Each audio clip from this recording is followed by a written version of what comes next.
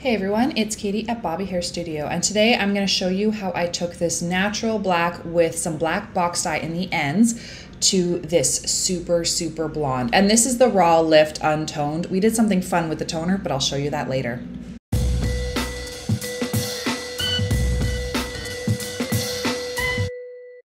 So let's go over my client's before. She naturally has like level 2-3 hair. Her hair is very dark, as you can see. It matches the color of the black cabinets next to us, and she has previous hair color history in here. She said the last few inches are likely the actual black box dye because she likes to experiment with her hair at home, but she has let her hair grow out on its own for the last year and a bit. So we did a test strand. It turned out beautiful, so we knew that today her hair would be capable of lifting to where we wanted her to lift to. So we are starting with Blonde Me today, and we are using 2 scoops of that because we're going to be needing to go through these bowls really quickly, and we're going to be mixing with 20 volume and 7 volume. So at first we're going to be mixing a little bit more of the 7 than we are with the 20, and we will be leveling up our developer as we go so that she's eventually just 20. We're also going to be using this cool additive because she has very dark hair with a very warm undertone, so that's going to help tone a little extra as she lifts today. And this is what it looks like.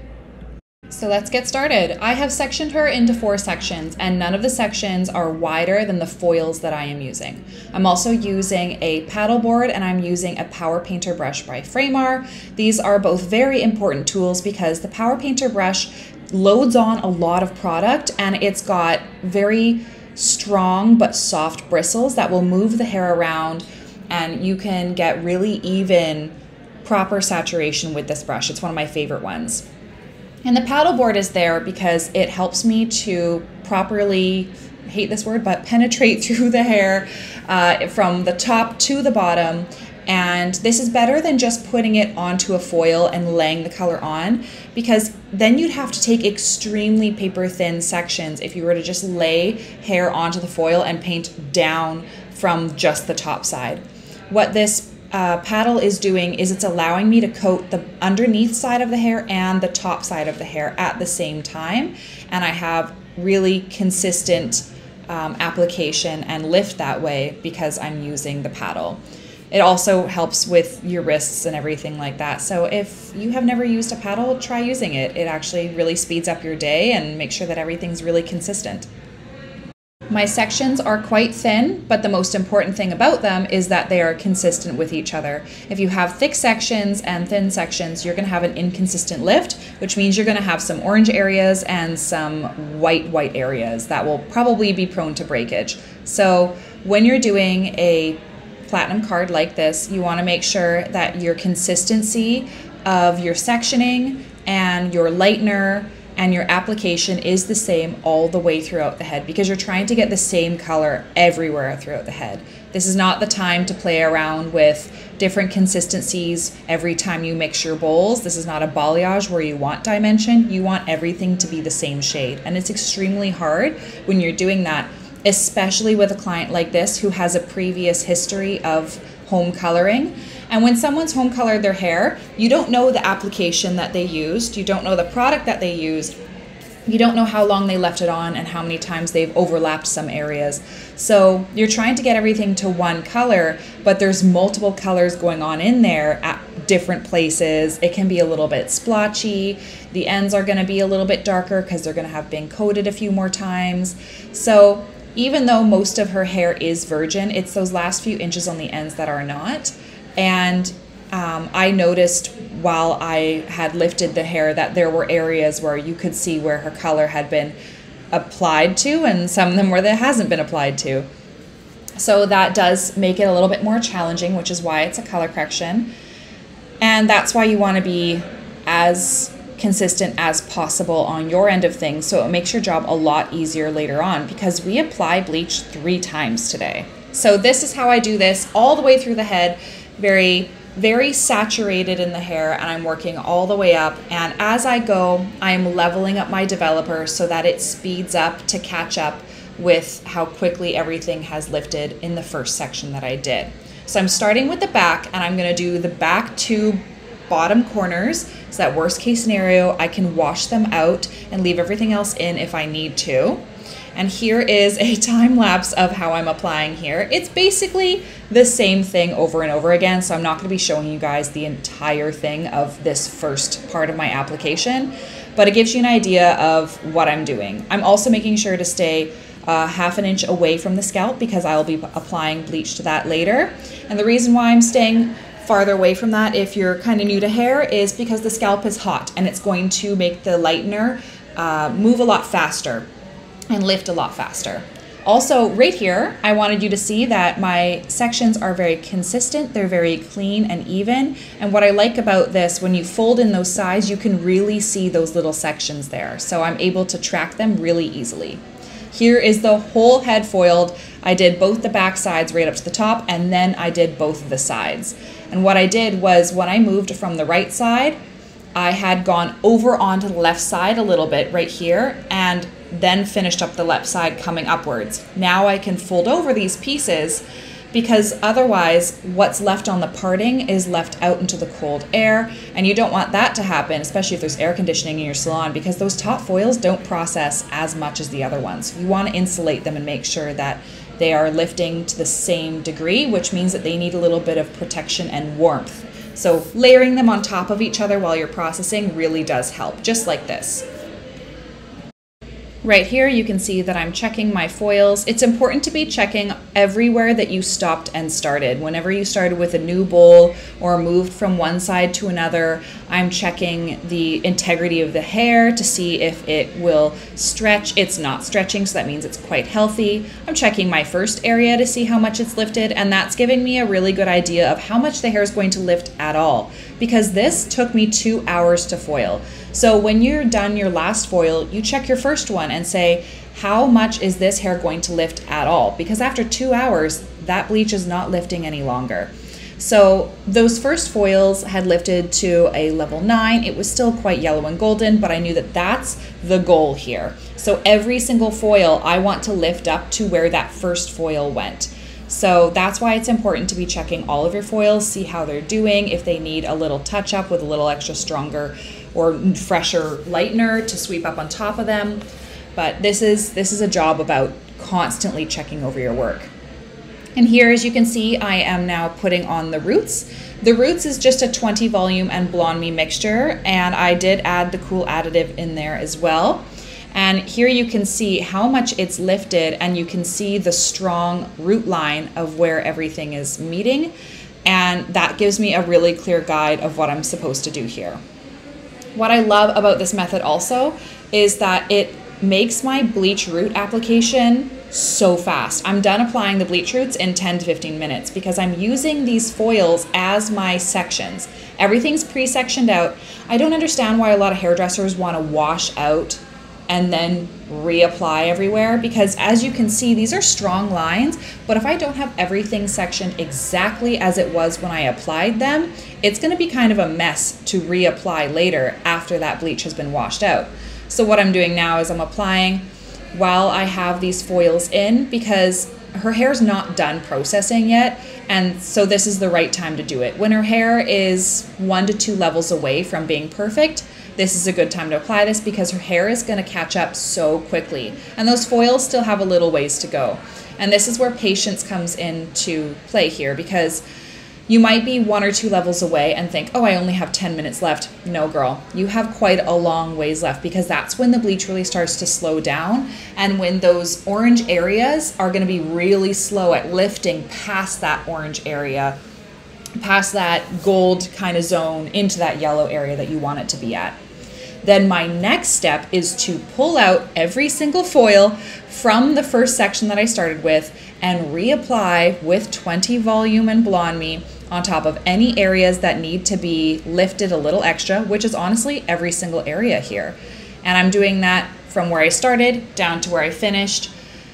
And then you can see actually right here how much of this bleach I actually scraped off of her hair because it was, old and not working anymore. Reapply, which gives a little more strength while her roots are processing. Then I take the cap that I used and just protect her hair from any of that air-conditioned air. And now you can see how bright we actually got her. Her ends still have a little bit of that staining here, but this is an extremely beautiful lift for what we had started with today. A previous history of some box dye in there and having naturally black hair. Her hair lifted so well. You can even see underneath that, yes, there is a little bit of banding there. It's not going to be 100% perfect with this amount of work, even though I was constantly checking on her hair. We didn't want to compromise the integrity of her hair because she had zero breakage. It did so well. And this is the nice thing about having a very coarse, dense, thick, natural hair, is that it will have the integrity to withstand something like this. So here again is her raw lift. If we wanted to tone her all platinum blonde, I can go over what kind of toning I would do for that. But what she wanted today was she wanted a blonde into a tip dye that was very soft and blended looking. But the color she wanted at the ends was like a light brown. Initially, she wanted to do platinum to black, but then when she came to her appointment, she decided she wanted a beige bright blonde to a light brown kind of reverse ombre kind of situation. And I'm like, that's fun, that's a challenge. And I asked her 3 times, I'm like, you sure you want to do that? Because it can look a little bit like someone hadn't quite lifted your ends all the way and you have some color staining in there. And she's like, no, I like the look. She showed me the photo of the girl that she liked the look of and was like, okay, that's fine. And so even though it's not my personal preference and probably not a lot of your guys' personal preference, I'm doing what the client wants because she is the one paying. So what we're doing here is we are using a mixture of 8-46 and 9-1 up on her roots. And what the 846 is going to do is it's going to blend her hair and it's going to neutralize the color from this really, really yellow color. It's a little bit more yellow in real life than it is on camera. But the 846 is an 8 beige chocolate. And the 9-1 is a 9 ash. And that's going to control all that yellow in there. Now this is where I made a mistake because we end up having to strip out a bit of that toner up in the roots because it went a little bit too dark. If I were to reformulate this, I'd probably just do a 9-5 and a 9-1, and I do 2 parts of the 9-1 to 1 part of the 9-5. And then what we did is we applied this for the first couple of inches, and then I combed it through towards the ends so that we can get a really soft blend between this color and the brown. Because if you're a hairdresser, you may know that blending a tip dye in can be very difficult because you can end up with really patchy results where like you can see where the brush strokes end. So that was my big fear of today is, are we gonna get really obvious brush strokes at the ends of her hair with that brown color? So the way to avoid that is to first put on your light color because it will work as something that dilutes your dark color. Apply it through and brush it down, and then apply your darker color into the ends and use your hands to kind of swoosh it upwards and blend it into the light color. As for my dark color formulation, I'm using a 7-65, which is a level 7 chocolate gold with a little bit of 6-0. And it might sound like I'm using a really dark color here, but her hair is wet and wet hair dilutes the toner a bit, as well as that previous toner that I put in also is diluting it a little extra too. So I'm going really, really gently with this color here, and even though it sounds like a really dark formulation, we're not leaving it on for the full processing time, and we are trying to blend it into diluted hair as well, just to give that really soft blend from one into the other. So when I had rinsed out her color and blow dried a little bit, she was like, I feel like the top is too dark. So I just went in with a clarifying shampoo and a little bit of lightener just to kind of pull out that old toner, and I gave her a purple shampooing, and then it was the perfect color. Now, if this were my choice to do her toner, I think my favorite toning combination would have been first to pre-tone her ends because they had a little bit more of that warmth from the staining from her box dye. I would have pre-toned that with probably a 9-1 and left it on for like 15 minutes. And I would have used a 13 volume. And a 13 volume is going to provide a little extra lift, which is what's actually in the ends formula here. I used a 6 volume on the toner in the roots here and a 13 in the ends to provide a little bit of that extra lift and hold into that color. So had it been my choice, 9-1 and 13 volume in the ends, and I probably would have used a 9.5-9.8, which is a violet red. and a little bit of 811 and probably a level 9-55. The 811 being a ash and the 55 being a gold. So it's a double pigment. And what that would have created would be a really pearly, beautiful, almost slightly pinkish color of platinum blonde.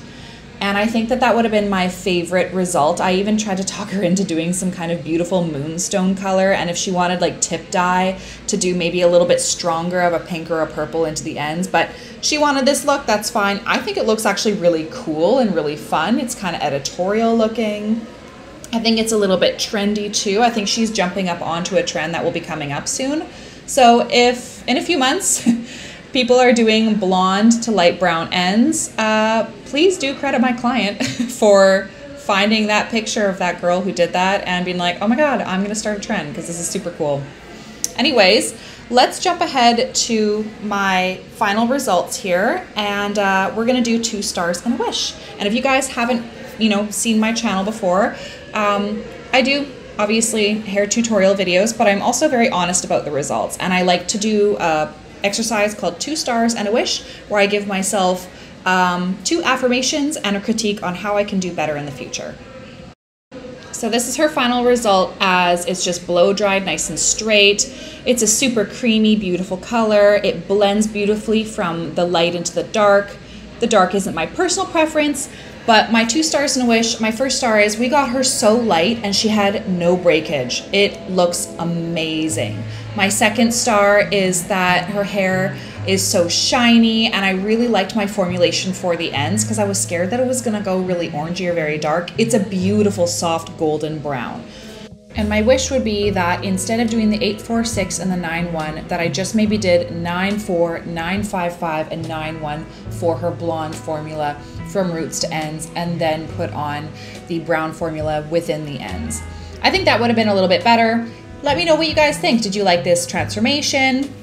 Did you learn anything? And what would you do if you had this head of hair in front of you? Please also remember to like and subscribe. It's the best way to support this channel to bring forward more free education for hairdressers and hair enthusiasts. Have a great day, guys. Thank you so much.